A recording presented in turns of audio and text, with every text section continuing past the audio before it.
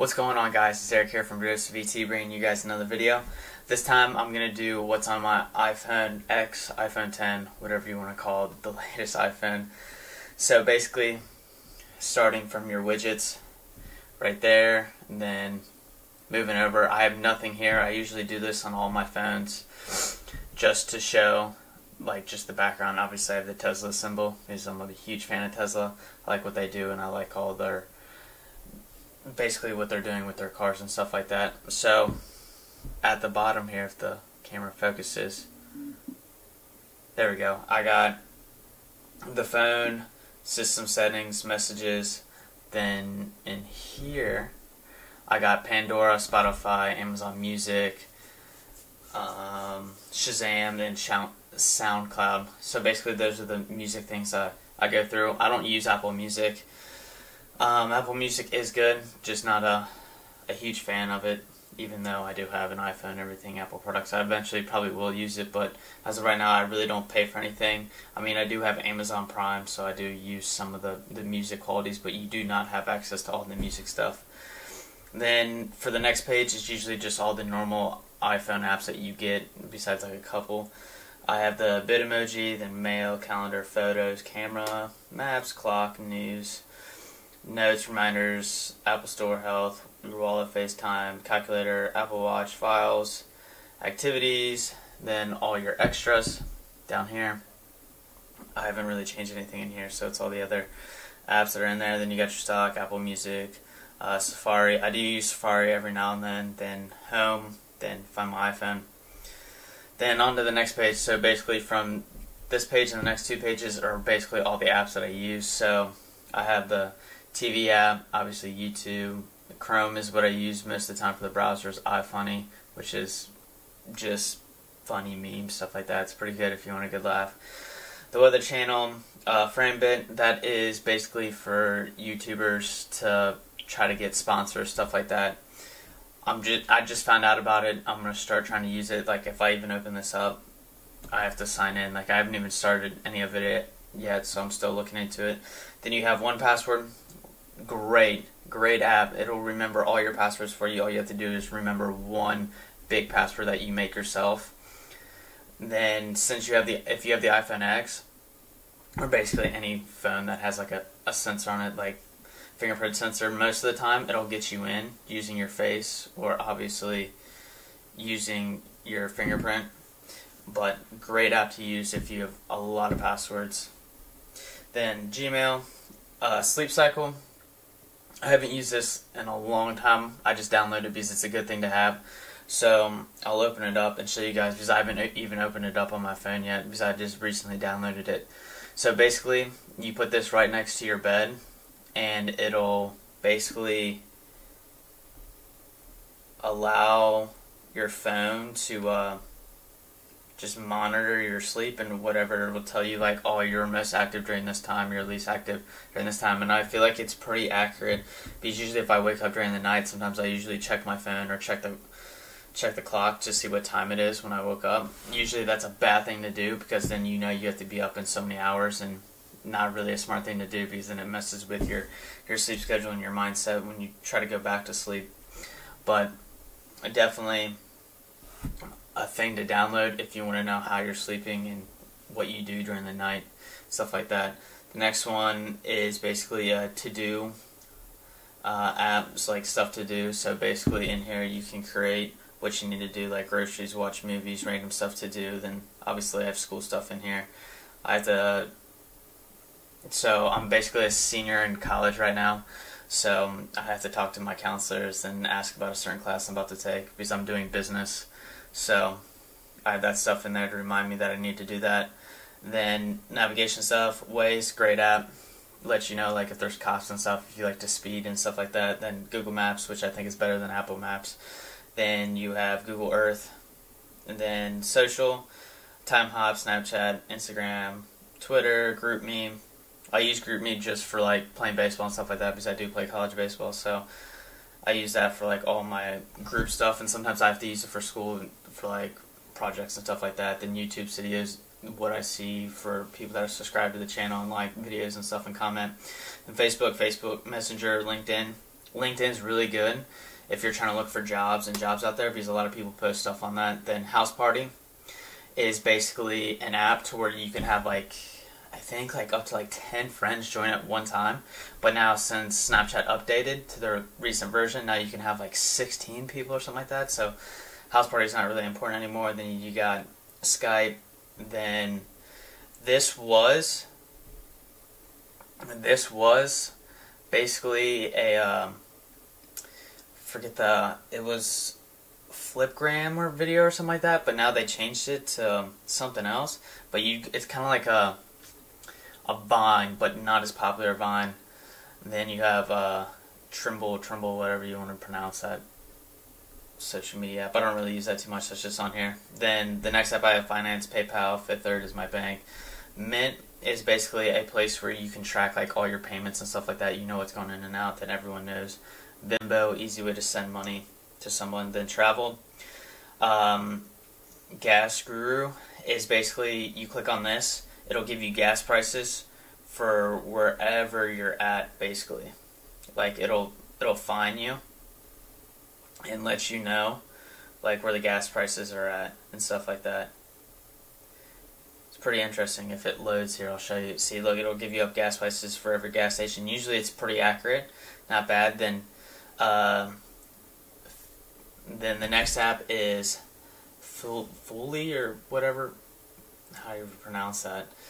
But it basically just tracks like all the miles I went, what I'm getting on average, stuff like that, how much I've spent since I've been using this app. I had 14 fill-ups, and that's how much.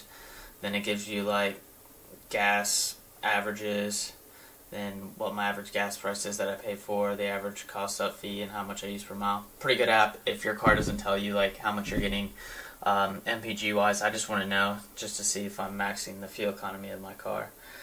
Then next I have games. This is Construction Simulator, Clash of Clans, Real Race 3, Euchre. Euchre's a pretty interesting game if you don't know it. It's from like the Cincinnati area, which is where I'm from, and that's where it originated. If you don't know what that game is, download it. It's pretty fun.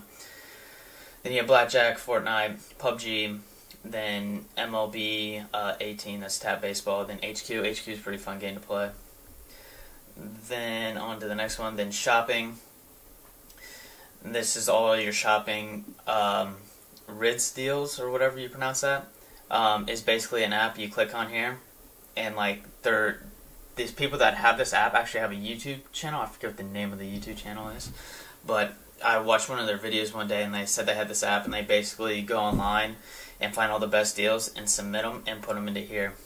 Honestly, by the way, that $149 right there is a great deal for a 1 Series Apple Watch.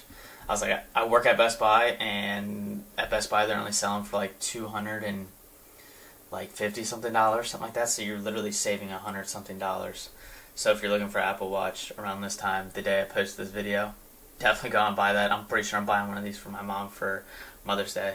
But anyways, it shows you like some of the greatest deals on like just all stuff, tech, protein, clothing, beds, shoes, appliances, stuff like that. Pretty interesting. Then you have the Apple Store, Amazon, Best Buy, eBay, Shop Savvy.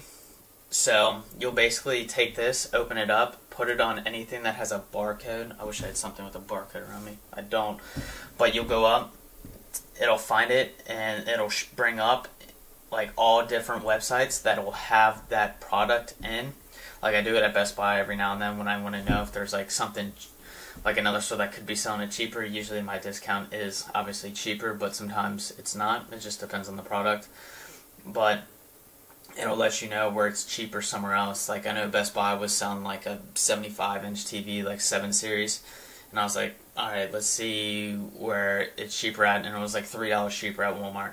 Not a huge difference, but it still was a difference to know that. Then you have Walmart, Groupon, then Best Buy Home. I just recently downloaded this.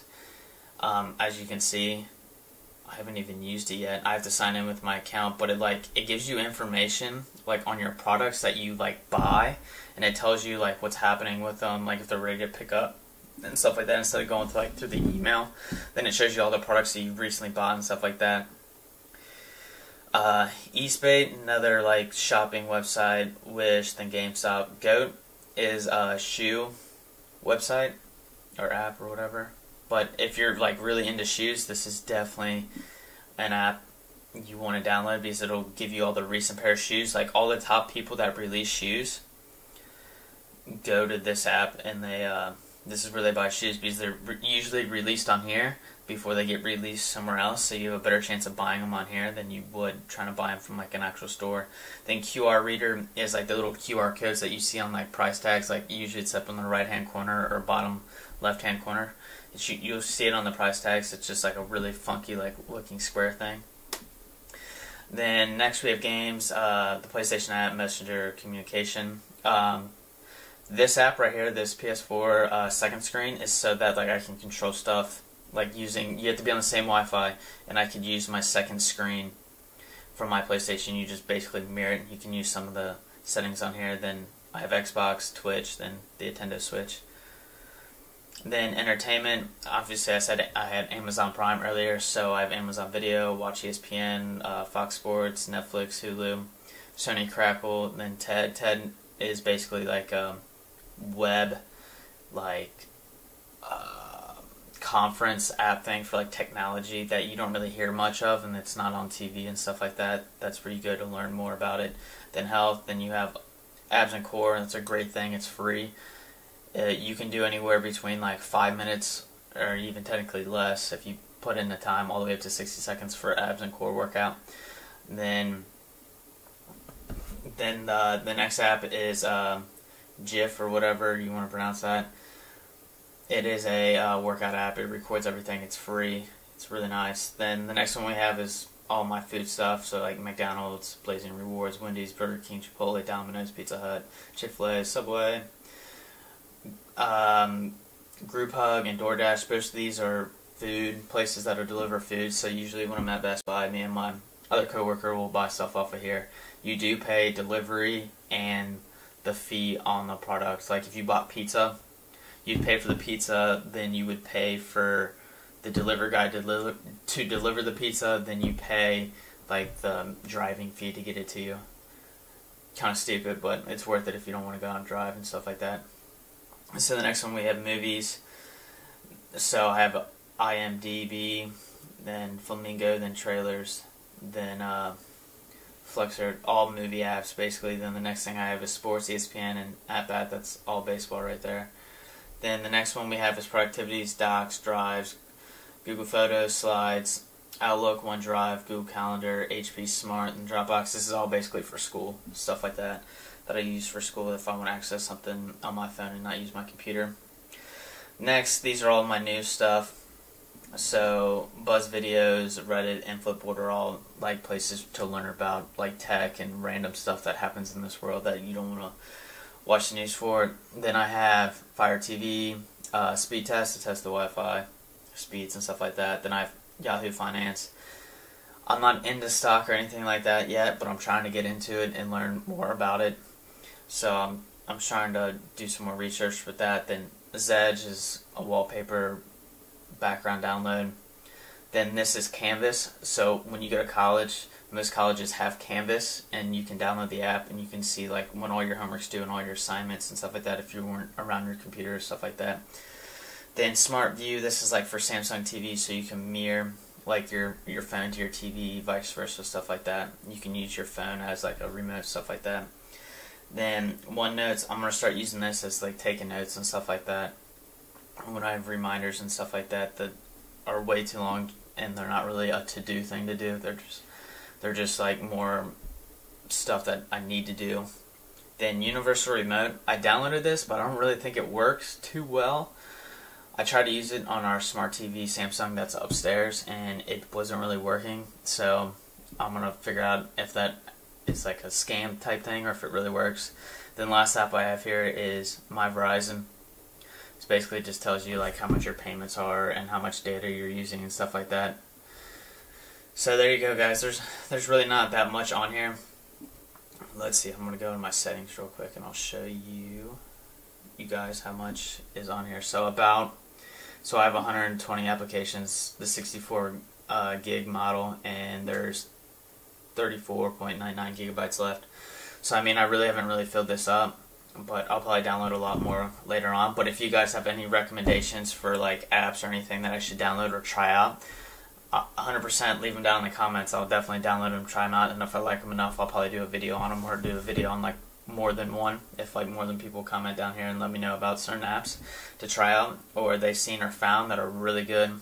Like, I'm a big person of like trying to save money and trying to find like the best deals that are out. And then obviously kind of like looking like news and stuff, looking about new tech and stuff like that, because obviously I'm doing this tech channel and I'm trying to get better at doing all this and uploading videos and stuff like that. So if you find stuff out there that will make my life easier, definitely I'll definitely try it out, and I'll let you guys know. I'll do a video about it one day and let you guys know what's going on. But thanks for watching, guys. Peace.